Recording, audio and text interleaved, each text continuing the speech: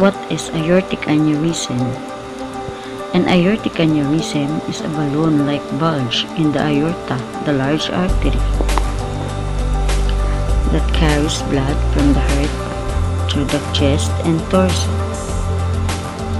Aortic aneurysms can dissect or rupture.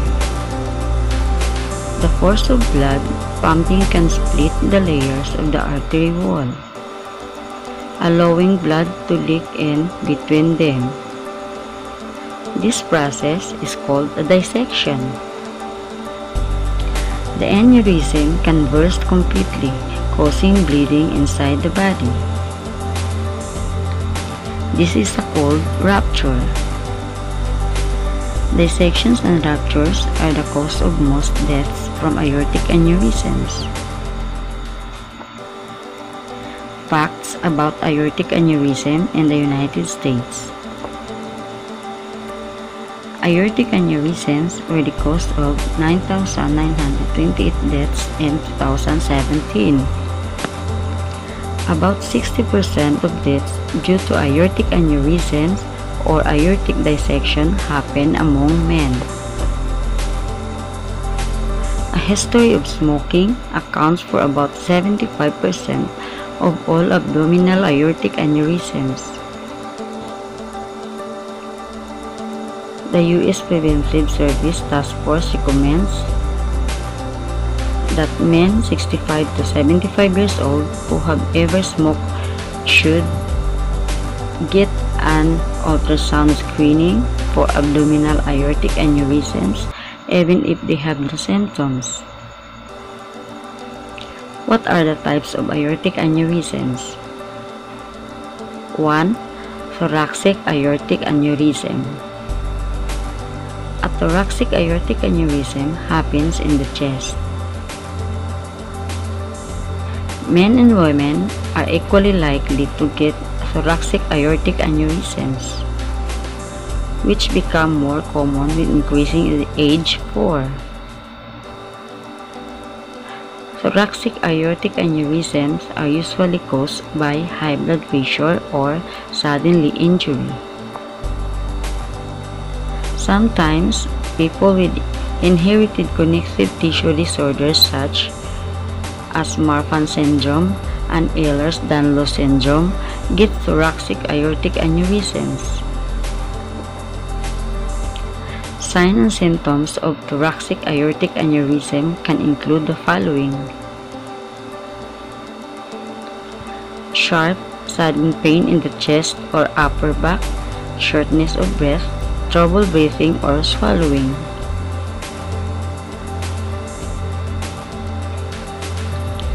An abdominal aortic aneurysm happens below the chest. Abdominal aortic aneurysms happen more often than thoracic aortic aneurysms. 2. Abdominal aortic aneurysms. Abdominal aortic aneurysms are more common in men and among people aged 65 and older. Abdominal aortic aneurysms are more common among white people than among black people. Abdominal aortic aneurysms are usually caused by atherosclerosis, hardened arteries, but infection or injury can also cause them.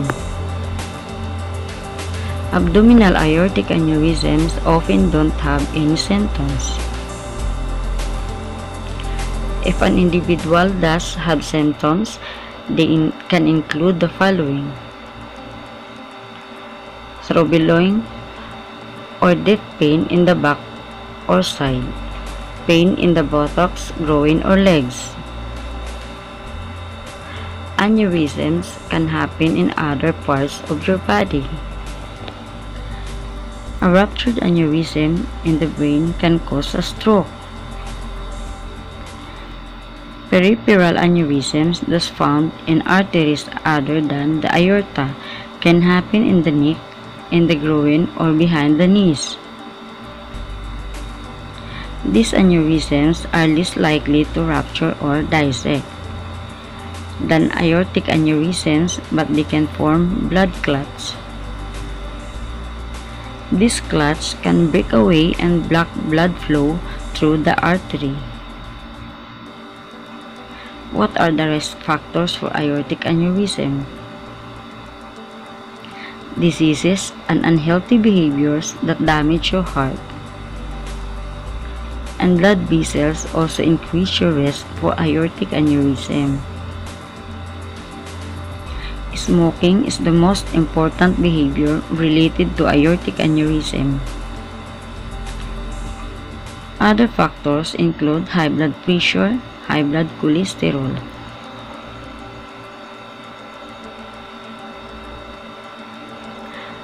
Atherosclerosis, hardened arteries, some inherited connective tissue disorders such as Marfan syndrome and Ehlers-Danlos syndrome can also increase your risk for aortic aneurysm. Your family may also have a history of aortic aneurysms that can increase your risk. How are aortic aneurysms treated? The two main treatments for aortic aneurysms are medicines and surgery. Medicines can lower blood pressure and reduce risk for an aortic aneurysm. Surgery can repair or replace the affected section of the aorta.